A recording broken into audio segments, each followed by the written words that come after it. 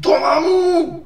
I've come to bargain! Hi everyone, it's me, Marvel's Doctor Strange. Let's learn some magic together! Or is it sorcery? Sorcerer?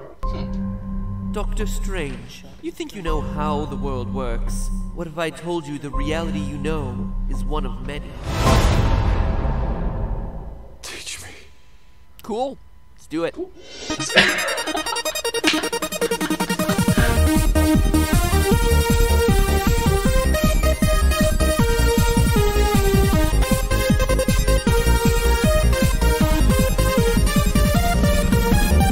Hello, Internet. Welcome to Film Theory. Hello Internet, welcome to Film Theory. Hey. Debunking magic one fairy at a time. There's a hole in the hat for the rabbit. The card's behind his hand. Duh, there's two people in the box.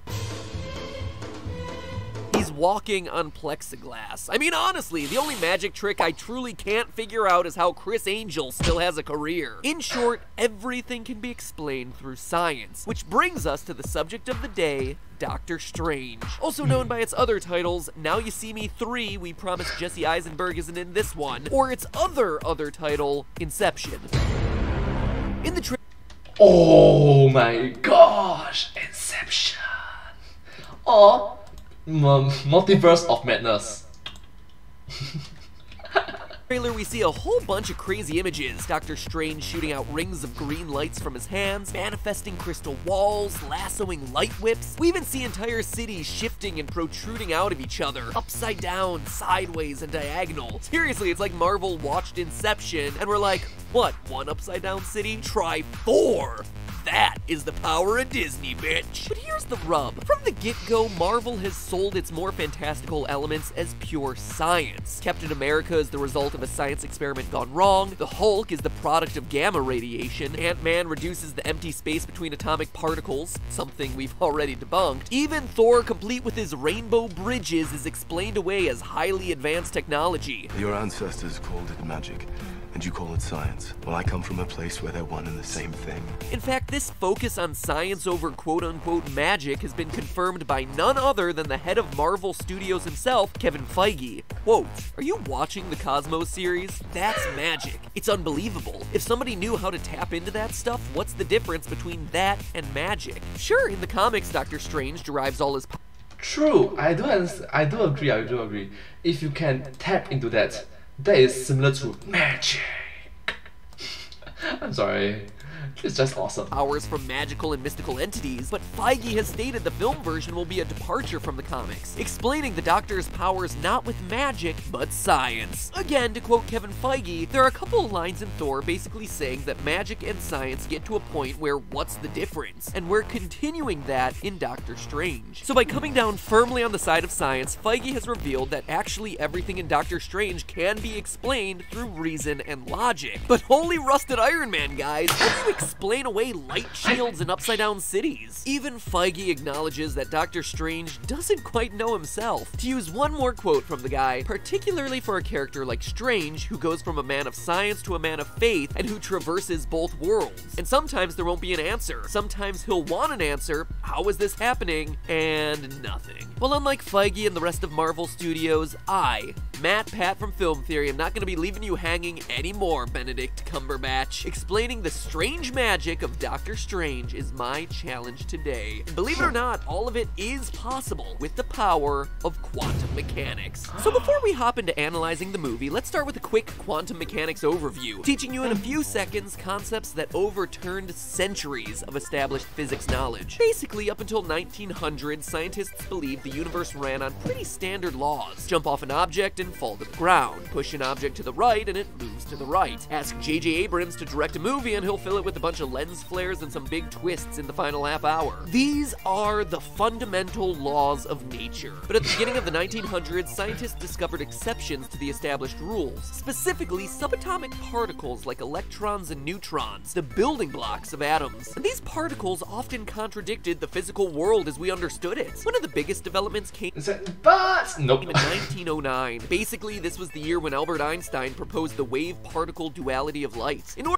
I have Anchari! In order to explain some pretty funky It's physics theory! results scientists were getting when testing light in the lab, Einstein proposed that maybe light sometimes acted like a wave, which is how everyone thought of it at the time, but then also other times acted more like a particle, just like an electron or a proton. It's a bit confusing, but it's important to understand for today's episode, so let me quickly explain the difference. Imagine a calm pond with leaves on the surface. When you drop a stone into the water, it makes a series of circular waves, which, when they reach the leaves, cause them to bob up and down. But otherwise, the leaves stay in the same position. They don't actually follow the wave. It's the same thing with the water particles. The wave moves through them, but doesn't actually carry the particles along with it. This roughly illustrates the difference between waves and particles. A particle has mass and other measurable properties like charge, while waves don't. Waves typically, but not always, need to move through some other medium. That's why, for instance, in space, no one can hear you scream. There's no sound because there's no air for the sound waves to move through.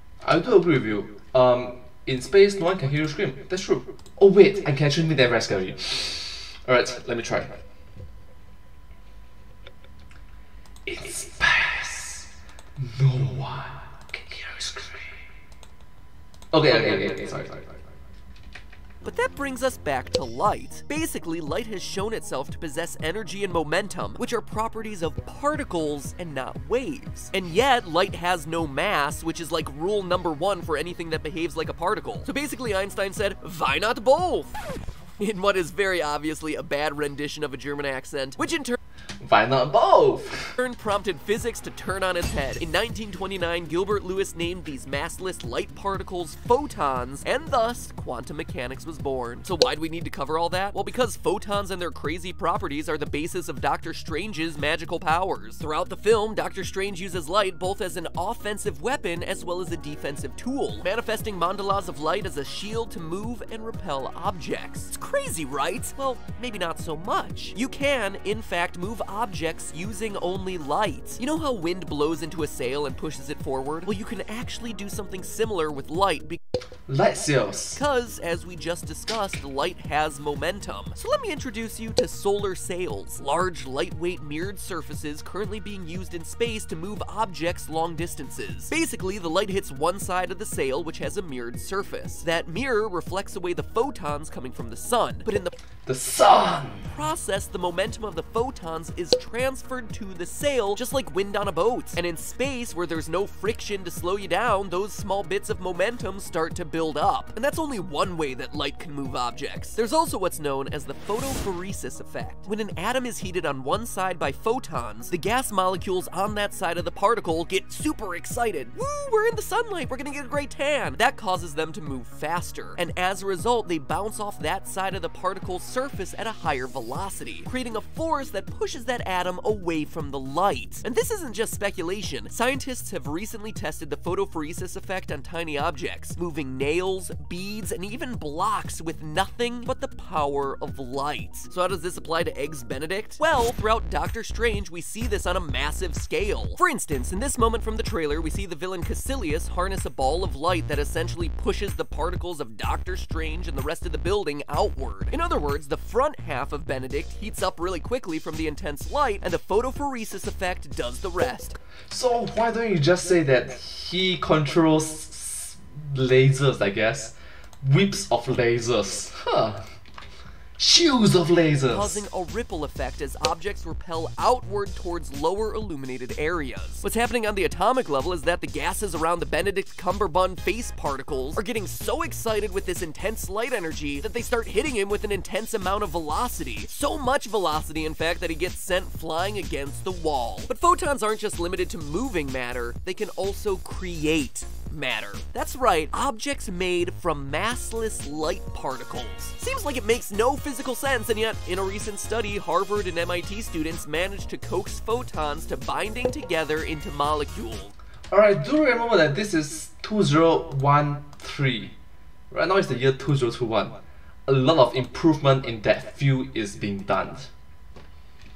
Per scientist Mikhail Lukin, quote, "They created a special medium in which photons interacted so strongly that they began to act as though they had mass and banded together," end quote. The end result? Light creating three-dimensional structures like crystals. Sound familiar? Well, it should, because Doctor Strange is filled with crystal imagery. For instance, when Doctor Strange first meets the Ancient One, the first thing he sees is light coming from a crystal-like pattern. This doesn't make any sense. Well, actually, Doctor, it makes perfect sense. The photonic light tangles itself up with the atoms in the air, so much so that the properties of the atom get passed on to the photons. At that point, the photons basically become an atom, creating solidified light. A light crystal. What you're walking through is a light crystal that is being shattered. And if that just sounds like a weird theory, a weird scientific theory. A weird scientific theory! It actually happened in real life, as a group of scientists back in 2013 already created solidified crystals made purely of light. Forget Swarovski and its silver crystals, I want my light crystals. And mind you, this isn't the only crystal image that we see in Doctor Strange either. When Strange is practicing alone in this chamber, the first thing he magically forms is, you guessed it, a crystal wall. Huh, so technically speaking, you can solidify light. Can you make something of light? Crystal of light? A shield of light? A whip of light? A sword of light? A saber of light? A lightsaber! No accident, Marvel did their homework on this one. And I don't know about you, but knowing a little bit more about the science behind these seemingly magical moments makes me appreciate the scenes in the movie a whole lot more. That's just commendable filmmaking, guys. Well done. And that finally brings us to the moment that we've all been waiting for. How do they get those cities to topple over one another in a strictly scientific way? The key here is to listen to what the Ancient One tells Doctor Strange when they first meet. We harness energy and shape reality. She claims that there are two keys to their powers: harnessing energy, which they do via photons, and then secondly, shaping reality. This is a very careful choice of words. The Ancient One doesn't say that she changes reality, just that she's shaping it. Thus, reality doesn't change, only your perception of it does. It's the essence of a magic trick. From the vantage point of the audience, the bunny really does come out of the hat. The card disappears in midair and the woman is cut in two. Chris Angel gets paid to do whatever Chris Angel does. The magician has shaped reality, so the audience is led to believe in the impossible. So how do you shape reality to create upside down and sideways cities? The key here is in the Marvel logo, which for Doctor Strange looks like a pattern you'd see in a kaleidoscope, right? Well, you are right. The patterns you see in a kaleidoscope are one version of what are known as fractals. Fractals are basically geometric patterns that infinitely repeat themselves at smaller and smaller sizes. Think of a snowflake and how the same shape is repeated over and over in every section of the flake. Well, Marvel is dropping hints all over the place that fractals power the universe of Doctor Strange, popping up all over the movie's trailer. When Doctor Strange enters the Ancient One's lair, he steps across a platform modeled after a T-square, one of the most famous recurring fractal patterns in history. The light mandala the Ancient One first shows Doctor Strange, yet another fractal repeating circular images. Even the roof above Strange's head in the scene where he wields his light whip is a fractal. And it's these images that serve as the biggest clue as to how Doctor Strange pulls off his greatest trick. Because you know what else creates naturally occurring fractals? Crystals. We already know that Strange's crystals create repeating images, as we see in this scene. Look closely and you see that there's not just one, but multiple Benedict Cumberbatch reflected in the surface. Be still, my nerdy Sherlock-loving heart. The upside down and sideways cities are the exact same, only at a much larger scale. These cities aren't actually upside down or sideways. They only appear that way through a refracted, repeating image within a crystal. It's important to note that the upside down and sideways cities aren't any different from each other. They're exact replicas of one another. The same buildings, the same cars, the same landmarks can be found in each city. That's because there's actually only one city. Only our perception has been altered, so we see multitudes of intermingling cities. This also explains why the cities start to distort at the edges of the image. These distortions prove that what we're looking at aren't actual cities on top of each other, but merely reflected images of one city. Reality hasn't changed, only its perception has. That being said, how Doctor Strange can interact and battle in a crystal refraction is perhaps a theory best saved for another day. Or who knows, maybe they explain that one in the movie. Full disclosure, this is being written and edited the week before the movie comes out. So I haven't seen it yet. Thusly, if this scene is explained in the movie and this is all redundant information, then screw you. Screw you, Marvel. Thanks for not inviting me to an early showing of the movie. You invited Markiplier. Oh my gosh, Black Panther. I respect that. Does he have a film channel? No. Who has a film channel and is talking about your movie? Me. Giving you lots of promotion for your movie for free? Me. But no, let's not invite MatPat, who has to rewatch and rewatch again the trailer a bunch of times in order to analyze the science of the movie. It's fine. Not bitter. So hopefully they don't explain this in the movie. Otherwise, this whole episode might be a moot point. Could be super embarrassing for me. Alright, I digress. Let's wrap this thing up. Long story long, if there's one thing this video has shown, it's that Kevin Feige's original statement is 100% correct. That even though we can explain away the magic of Doctor Strange using crazy quantum theories, the science behind it all is indeed magical. And impressive. Whoever the science researcher is at Marvel, props to you, man. In fact, you know what? Here, actually, let me look it up. I just went on a rant about being overlooked, so I'm not gonna overlook you. Science consultant for Marvel Studios, Adam Frank. Astrophysics professor at University of Rochester. You, sir! Your name may be overlooked by the millions of moviegoers waiting for that post-credit shawarma joke, Adam, but today, the millions who hopefully watch this episode will come to know the true magician behind the scenes, and that is you. So thank you, Adam Frank, for bringing accurate science to some of the world's biggest films. Thank you so much for bringing such amazing, wonderful science to all of us. All of us. Thank you so much. For that, you might not win the Oscar like my boy Leo, but instead let me give you the next best thing. The Theorist Seal of Profound Worth. Hashtag thank Frank. Wear it with pride, Adam, as you've done your part in making the world a slightly smarter place with science. And that is pretty darn magical. But hey, that's just a theory. A film theory. And cut. Congratulations, you're now smarter about quantum mechanics in the Marvel Universe. Yeah! Impress your friends with those knowledge bombs, why don't ya? Now, if you watch this long, it means you probably like the Marvel movies. And if that's the case, then you probably really like the Deadpool movie. Based on the number of views it got, you may have even seen my Deadpool video about how to kill the guy. In case you missed it, I'm gonna leave a link to it right here. But you know what you probably haven't seen yet? Wisecrack's video on the philosophy of Deadpool, which not only has one of the most clickbaity thumbnails in the history of YouTube. I mean, I love you guys, but seriously, bright yellow and click me? You've done me so proud. But also has some awesome analysis of the movie, tying it to classical literature and dissecting what it means not just for the Marvel Universe, but what Deadpool means for the entire movie industry these days. It's incredible. I was watching this video and I'm like, yeah, that is awesome. That makes so much sense, which is usually a good reaction to have when you're watching a video. And that's why I really like sharing their stuff with you guys, because I love their videos, and I think if you like this channel, you're gonna like their videos too. These are guys that deserve way more love on their videos, so please click right here on Deadpool's left butt cheek to check them out. Deadpool will thank you for it. He'll also enjoy you rubbing your mouse over his left butt cheek.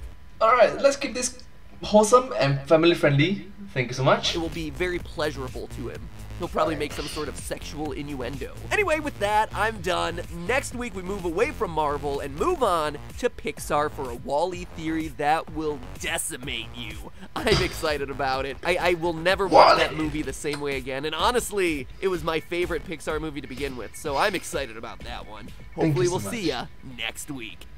Thank you so much. Shawarma joke. I don't know what the joke is. I, once again, was not invited to the early showing, so there you go. The shawarma joke is about the having shawarma after the battle. So yeah, thank you so much for watching this video. Hopefully this video has been very educational and also very fun to watch.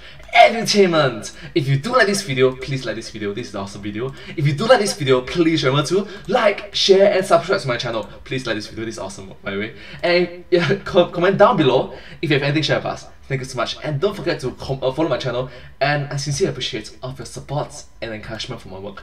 Very uplifting and motivating. Inspiring actually. Thank you. And I hope to see you in my next video. Bye bye! But hey, that's just a theory. A film theory, and cut.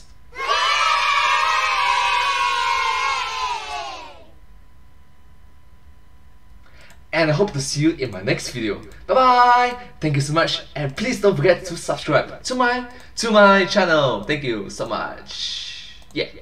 Oh, okay, sorry.